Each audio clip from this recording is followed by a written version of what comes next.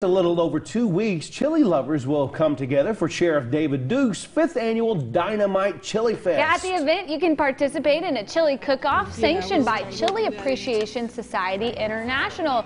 Also, an open bean cook-off and so much more. There will also be a special chili feed for the public provided by the Wichita County Sheriff's Citizens Alumni Association.